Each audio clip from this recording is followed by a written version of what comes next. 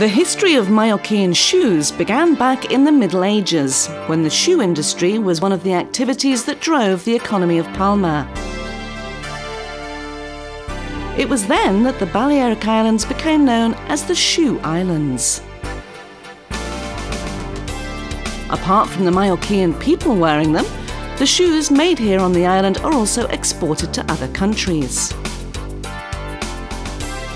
The First World War caused a rise in the shoe industry, and Majorca, one of the main locations for their production, enjoyed a boom in this sector.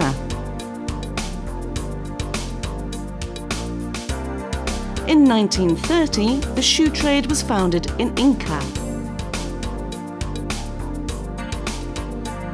In both good and bad times, Majorca continues to be linked to the leather industry. Through trade with the rest of Europe and international commerce, Majorcan shoes are established as a reference in innovation, creativity and design. There are also traditional shoes, sandals made of material with a rubber sole called a vaca. These are so comfortable and special that everybody in Majorca has at least one pair of them in the wardrobe. The headquarters of the shoe industry here in Majorca is Inca.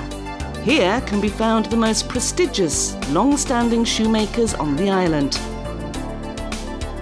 In fact, there are so many different kinds of shoes here on Majorca.